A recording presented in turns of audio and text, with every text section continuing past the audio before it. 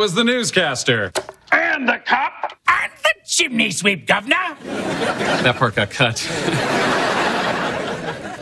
I'll leave my headshot and resume at the front desk. I thought we weren't supposed to say who we voted Michael, for.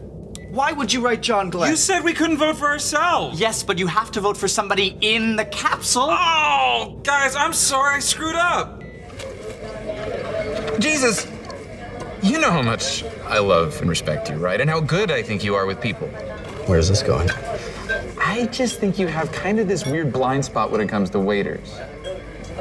Because you've never worked in the service industry. Serving all of mankind is not the service industry?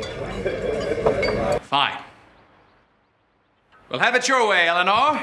If you want to be such a stick in the mud, I'll stay seated for the rest of my life. So what? You won't run for president? No, we'll simply say I have, what's going around? Polio. The mayor's mansion was broken into last night. Witnesses reported seeing two teenagers at the scene of the crime. Paige Olvera and Frankie Wong of the online comedy channel Bizarrevark? Am I saying that right, Susan? There is a moral discrepancy in American culture that has sadly gone ignored until now. There are too many people eating more than their fair share of pizza. A pizza is divided into 8 equal slices. Well, what happens if 3 of you are sharing a pizza? That means that one of you is only eating 2 slices of pizza. Does that sound fair? Do you only get 2 slices while the top elite pizza eaters, they're running around with that 3rd slice? Really?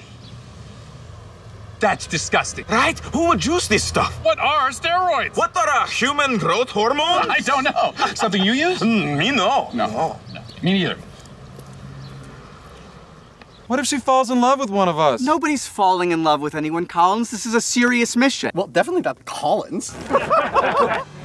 Henry, find out if we're having supper here in Yalta.